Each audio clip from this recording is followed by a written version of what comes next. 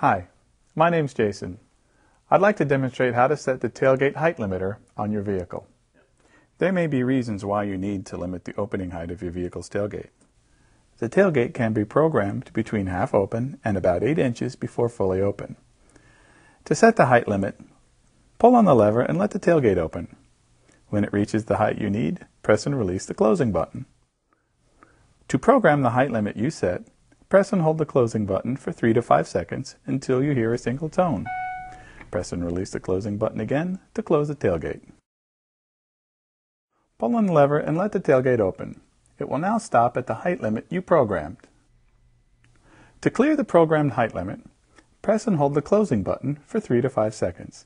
This time you will hear 2 tones. This confirms that the height limit is cleared. Press and release the closing button to close the tailgate. Please refer to the operator's manuals supplied with your vehicle for additional information on this feature.